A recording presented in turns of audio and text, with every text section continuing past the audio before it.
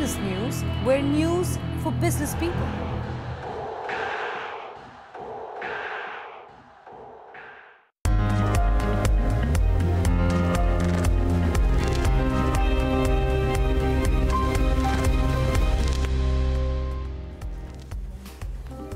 Hello and welcome to Bloomberg Went Live and you're watching Transporting. I'm Navneet Saluja D'Souza. And I'm Mehta. I'm Agam Akir. In the next 30 minutes, we deep dive into specific trends in the markets to draw out key takeaways and implications for investors. First, the headlines. Markets slipped from opening highs. Tepid moves in both benchmark indices. Broader markets trade weak. And Tata Motors and Bajaj Auto end 2017 in style. The country's largest commercial vehicle maker sees a 52% rise in December, while Bajaj Auto sold 30% more than last month. And Salil Parekh takes over as MD and CEO of Infosys today. And India's December manufacturing PMI comes in at a 5-year high of 54.7. All right, let's take a look as to what's happening with the markets after yesterday's sell-off, which was seen in the last hour of trade. Well, the weakness continues, and bears, they got a good entry point because we did have a gap-up opening, but Nifty has given up its gains that were seen at the opening levels. Nifty is right now trading just about flattish, though with a negative bias. Sensex down almost 13 points. Weakness also seen for Bank Nifty, which has been trading below its 50-day moving average as of now. Bank Nifty is being led lower because of the weakness that is being seen for the Nifty PSU banking space. That index has been weak since the morning session, so that's down over 1% as of now. But the concern for the market remains to be higher volatility. If you look at the India VIX, that's up for the third straight session, and today is also the third trading day of the January series. So right from the start of the series, the volatility has been higher. We've got key events lined up in this series. You've got the budget. You've also got the earnings, which will start trickling in for the third quarter, and also there are some concerns in the market that there could be higher long-term capital gains tax which could be announced in the budget. Probably that spooked the markets, and yesterday's sell-off was largely led by the domestic institution. Let's see how the market internals they turn out to be. But today's sell-off is also being seen in the broader markets. The Nifty mid-cap and the small-cap index too have seen some bit of cuts, but mind you, they've recovered from their day's low, and the market breadth as of now, we'll just pull up that for you. The NSE advanced decline ratio is in favor of the decline, so that's not a pretty picture at all. Let's just pull up the contributors list of the Nifty constituents and see which are the stocks which are dragging the index lower. So the likes of State Bank of India, L&T, Eicher Motor, that's your top loser in the index. Indiabulls Housing Finance, which was up yesterday, has given up its gains today. But what's supporting the index is HDFC Bank, Reliance, HDFC, all these three heavyweights alongside Tata Motors. These are the stocks which are trading in the green. What about the broader markets, Agam? Well, not looking so good here eventually, because again, when it comes to the advanced decline ratio, Navneet, as you mentioned, we are looking at more declines as against advances. In terms of momentum too, there isn't too much to speak for, including the broader markets. But we do have gains in something like a Varun Beverages, which is moving up by as much as 11.5%, and this followed by Advanced Enzyme Technologies. Advanced Enzyme Technologies has seen some amount of weakness over the past few months, and that said, it has picked up pace. In fact, it's now up as much as nearly 14%. We have continuing gains in DB Realty, and L&T Technology Services also moves up by as much as 5.3%, followed by Ingersoll Rand India, that's also up around 5.2%. Among weakness, Reliance Communications looking at some amount of profit taking, that's followed by JP Associates, which is also down around 4%. IFCI, Adani Transmission, and Bhushan Steel, among other counters, which are losing anywhere between 3.5 to 4% in today's day of trade. Overall, as far as the market breadth is concerned, that is towards the declines phenomenally. Well, DB Realty has had a great run, Agam. It's locked in upper circuit for the third straight day, and the stock has been doing well post the 2G verdict which came. But on trend spotting today, what will be the growth drivers for Suprajit Engineering? We asked the chairman and managing director, Ajith Rai. How will ATF price hike impact domestic airlines? We get an analyst view from Umesh Mehta of Samco Securities. And finally, we take you through the big movers and shakers in markets today, all through trend spotting. But on to our first trend of the day. 2017 has been a healthy year for Suprajit Engineering, with the counter seeing gains of almost 63% throughout the year. What does 2018 have in store for the company? Let's ask the management. Joining us on the phone line is the chairman and managing director of the company, Mr. Ajith Rai. Mr. Rai, good morning to you and wishing you a very, very happy new year. Happy New Year to you and to your viewers, and thank you for having me on your channel. Mr. Rai, the first half of this year has not been great for the company, and the reason which you also highlighted in the past was the GST implementation, and you also said that from Q3 onwards the growth will be on track. Just want to get a check, what's the ground situation? Is the second half looking better? Can we see better Q3 numbers compared to the previous quarters? Yes, as I said during our half-yearly con call, the H1 has been somewhat muted due to GST, whereas H2 would be a better half. And that is what has been playing out as of now. We see that Q3 there is a decent traction. The aftermarket business, which was severely disrupted during the H1, has had a good momentum in the Q3, and we expect that to continue in Q4 as well.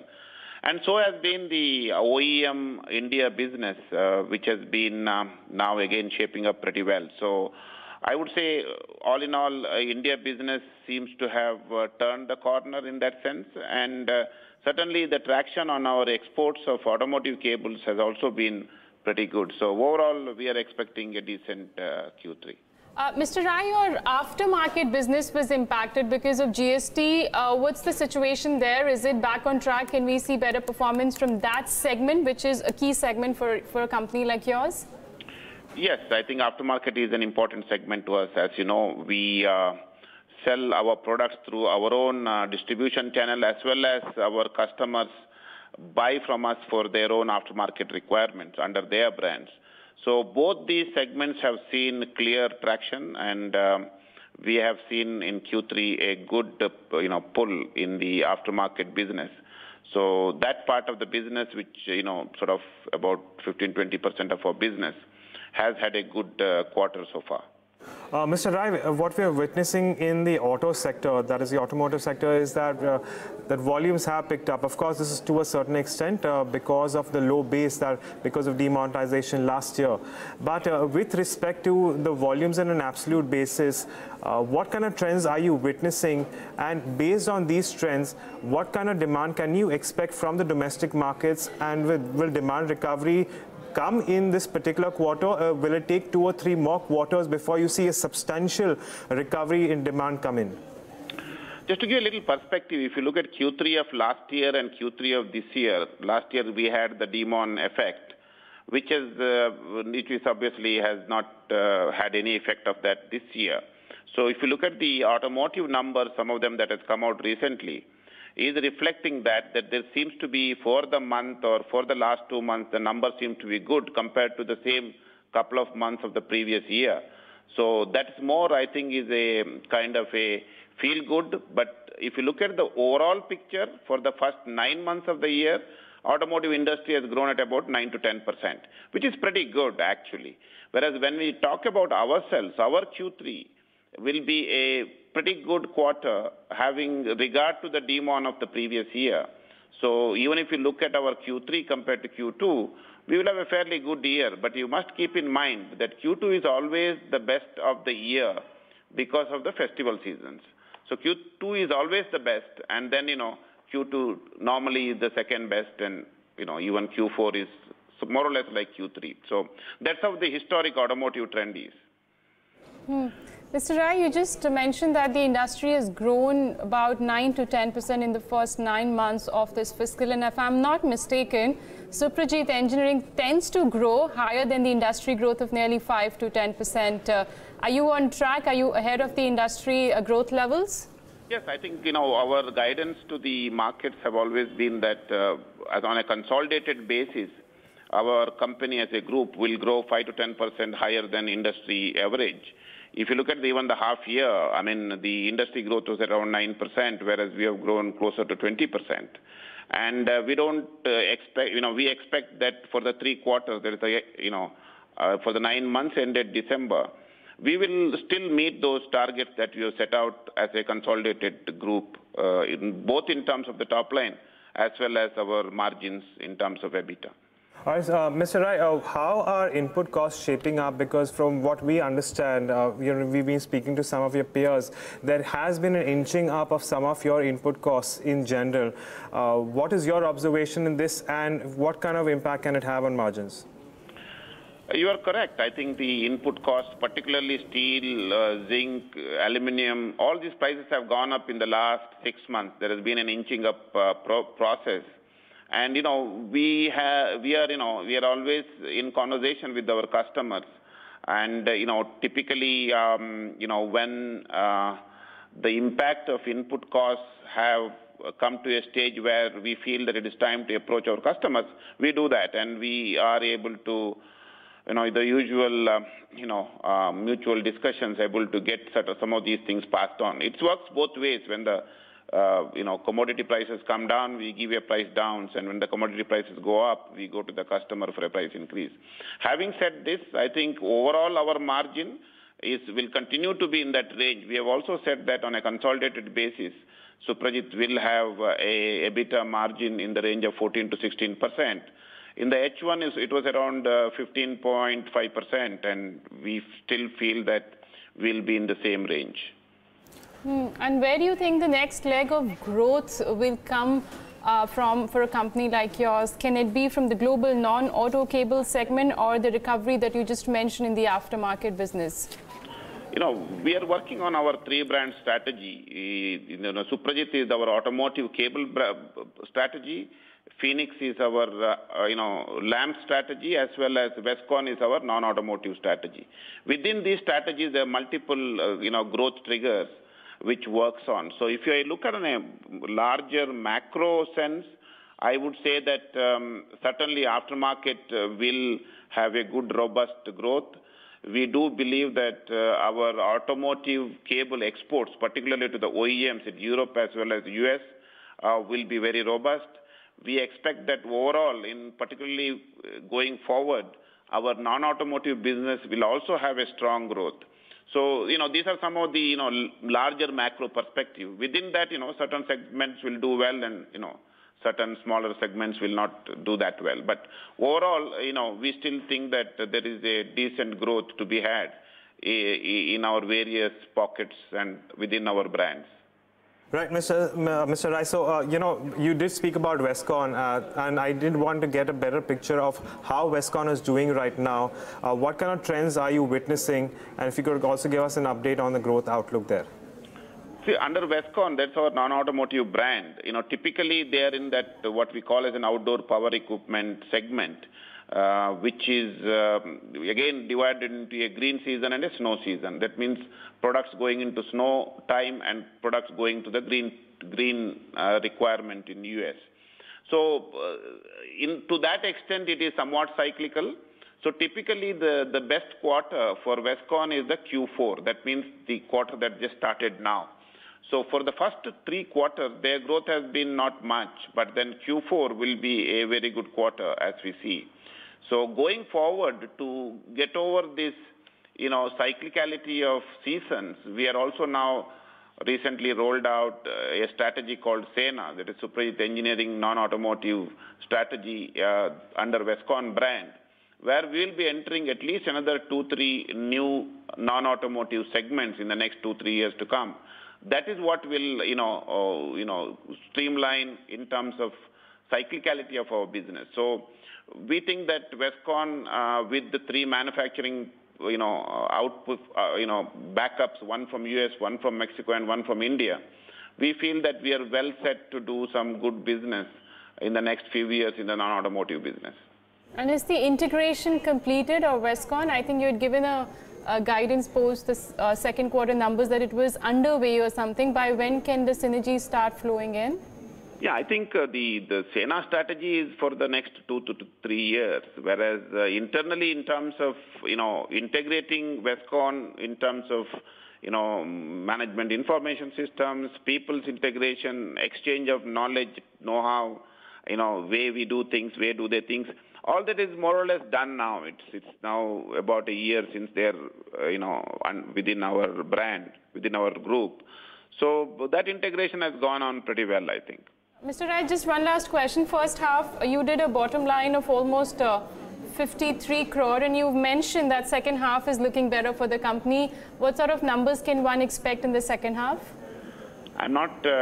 We do not give that kind of a number per se. All I want to say, continue to say, is that our H2 would be superior to the H1 numbers. So, and within that larger guidance that we give, but we're not able to give a specific number as such.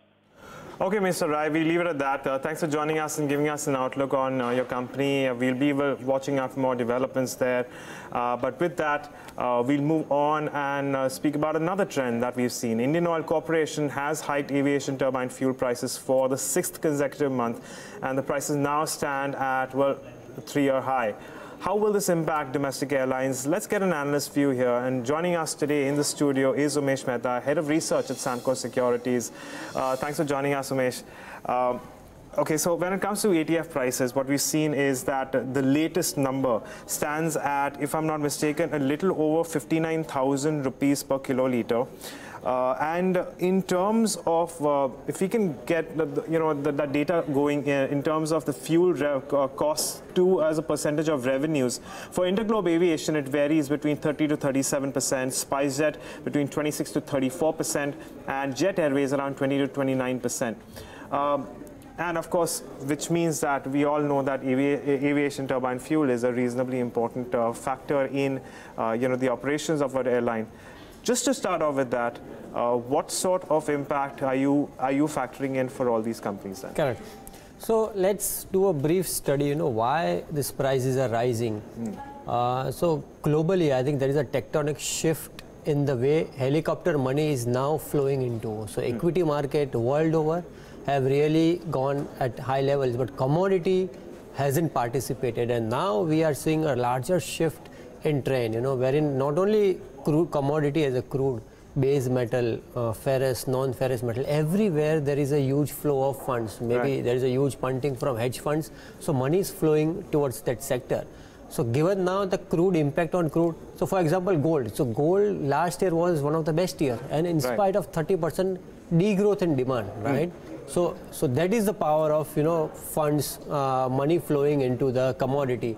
And similarly, crude oil will also have similar kind of lift off in the prices. Although governments might not want to, but Saudi Aramco IPO, I think and the crude oil prices will remain elevated. If that being the case, you're saying till the IPO it's going to till at least IPO and a larger shift from money towards commodities, and that's a bigger player rather than Saudi trying to keep the prices at elevated levels. So the equity bull market can get punctured because of high commodity prices. So that we have seen in last 10, 15, 20 years. So that shift, that trend has begun. So given that crude and the biggest impact is aviation sector, so the corollary of that is if aluminum prices can rise, so can Hindalco. So if crude oil prices can rise, so why can't aviation stocks fall? So I think that's a number one thesis. So you've rightly pointed out that Interglobe 36% of cost is fuel cost, Spice is 31 and Jet is the lowest 25. And therefore, so all these stocks will get impacted. So other things being equal, if we have just 10% increase in fuel cost, so Jet will go into negative. So it will report loss. SpiceJet will profits will reduce by half. And Interglobe by 30%. So that's the risk. How does the dynamic work? Because these percentages, the cost percentage as a percentage to the revenue differs for all the three players. Why is that so? Correct. So that is all depend on the efficiency. So like Interglobe is the highest, has got the best efficiency, and therefore the operating cost is highest. So 36% is the operating cost for crude oil, and Jet, because other fixed costs are higher, crude as a cost is only 25%, and therefore the larger, the worst impact would be on Jet. But what's the reason for the stock price of Jet Airways to go up in the last 3 to 4 months? We've seen a good move coming about. So that was on the basis of tie-ups. They will have maybe new equity investors. But that apart, so that let stock market do what they want to do. But the fundamental is profitability. See, ultimately stock price is a slave of earnings. Right. If earnings are there, if companies do report growth, then market will reward. But then sooner or later readjustment will happen. So now, given that if crude oil prices rise by 10%, so companies will be into a difficulty. Right. So there are new aircrafts that are joining in, and maybe in next year we believe that around 10 to 15% fleet will get expanded. Right. So that effect will get neutralized by the effect of higher crude oil prices. So eventually growth will not come, and when growth will not be visible, in terms of profitability, right, and I think market should underperform, or market should correct in terms of valuation. Okay, Umesh, so I want to revisit the numbers that you spoke of. Of course, we have a lot of technical analysts, and Ashish Mehta this morning also said that he is expecting crude to move up by around at least 5 to 7%. Yeah. But if we go with the thesis that crude moves up by another 10% from these levels, you are saying that jet will move into a loss. The profits of SpiceJet will halve. And what will happen to Interglobe Aviation? 30% cut. So I'm assuming based on this, in these three, your preference still lies with Interglobe Aviation, because that is the conversation we had last time as Correct. well. So I think, as Vedanta's chief, Anil Agarwal had said once, while buying Hindustan Copper, that if I'm the least cost producer, I'm the best, because I'm going to die the last. So assuming worst happens, still Indigo aviation will be better because of lower cost impact. And what sort of numbers are you working with regard to the outlook on crude in 2018? What's the top, according to you? Will it be 80 or more than that? See, commodity madness can really drive people into craziness, just like we have seen Bitcoin, the mad rush, and there is one-sided demand and funds want to move into that. We have seen, how impact could be. So I think commodity cycle is at nascent stage, we haven't seen the larger shift in money, and therefore equity has really outperformed. But now I think the trend is reversed, and maybe entire 2018 would be the year of commodities, and all these things can really seriously impact our India's fiscal deficit. So all those things can haywire, and inflation starts rising. RBI will not have the leeway to reduce interest rate. Right. Forget about keeping it constant. They may have to rise, because 0.75% increase will come from Fed, and if the inflation starts rising, they will become more hawkish, and nothing stops them to raise more than that. So I think all those risks are there, and that has already begun. So in terms of higher commodity prices and all those things, in the last 6 months consecutively, if IOC is raising the prices, something is there, in terms of cost structure. Right. So Umesh, what we also understand that there is a substantial increase in traffic. There's a substantial increase in demand for, air travel. Correct. That said, if you're saying that oil prices in relation to air travel rise up a lot faster, then I think all the airlines will take a dip in efficiency in operations. That said, if you leave this factor aside, then in that case you would still be bullish on the aviation sector based on the traffic we see? Correct. So why investors need to be ready, because this impact will create a fall in the prices, but then a correction or likely correction is a welcome for all investors, because given the structural shift, given the government's will to expand infrastructure, which currently there are bottlenecks. So I think that's a difficulty even in the short to medium term for the airline sector. So there is a double whammy. Number one, infrastructure is not there, so for example in Mumbai today you can't operate single additional flight. No one, if you want also, these players cannot do. So that's a bottleneck. Yes, down the line in smaller cities, government, those things are there, infrastructure is being developed, but yeah, this is ultimately on the government to expand the infrastructure much faster, and it will take around one to 2 years to do all those things. But then traffic, structural shift in the traffic is a real theme, because railways are continuously now into not for public, they are now into for profits, at least in the higher category. So that is the biggest trigger for the aviation sector. The larger and larger number of people will travel, and top line will grow, But sooner all these things, when they get corrected, crude oil price get corrected, the profitability will bloat. Absolutely. And that's why we say that airline is a cyclical stock. Cyclical because of underlying commodity prices that they are dependent on. Right. The moment crude takes a dip, then I think that the huge beta will come in the airline stock. So yes, 10-15% correction, good, let it happen. And then it would offer another, from a 3 to 5 year perspective, I think this sector is fairly valued, and after a correction, I think mouth-watering valuation will come into. And 5 year growth, I think, is a huge So out of shift. the 3 stocks, you said you prefer Indigo, right? Yeah. Okay, that's the only player which has evinced interest in buying Air India operations, but I guess they said they only want to buy international operations. And I was just reading an article, I guess Air India has opened its books to all the prospective bidders now.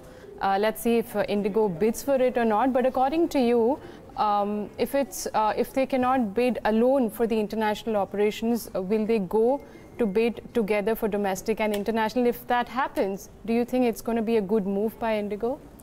See, considering they're sitting on a lot of debt, I'm sure they'll have to take a little bit of debt also. So Indigo also has done some amount of fundraising. Even the promoters have sold some amount of stake.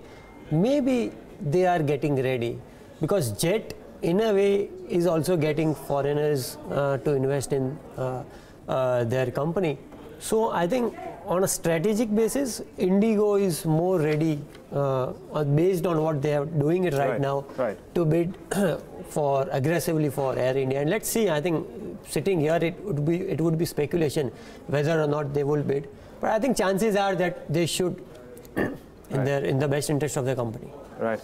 Okay, Umesh, we'll leave it at that. Thanks a lot for joining us and giving us an outlook on what the ATF prices can mean to something like an Interglobe Aviation jet, or for that matter, SpiceJet.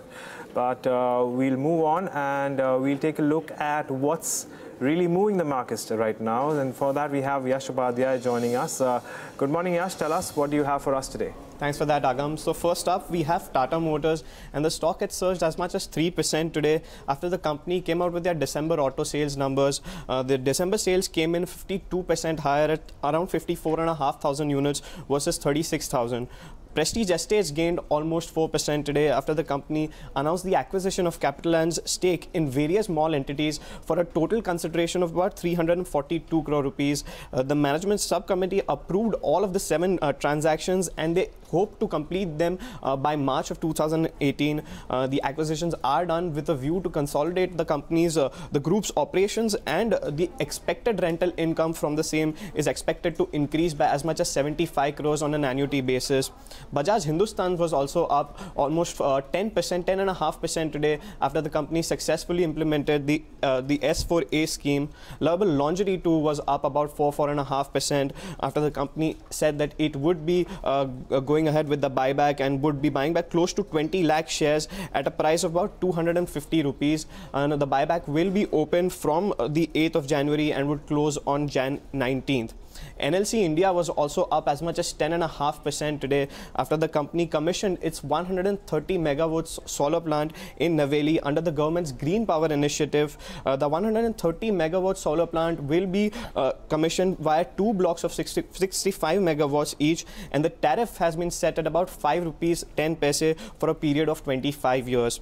Thermax Industries was up almost 6% today after the company said that it has received an order worth 327 crore rupees from a public sector company based out of West India. The project is expected to be completed in the period of 24 months. And lastly, we have Ramco Systems, which is up almost 7% today after they secured an order from world's largest aerial sightseeing company, Papillon Group, for the maintenance and engineering of its fleet.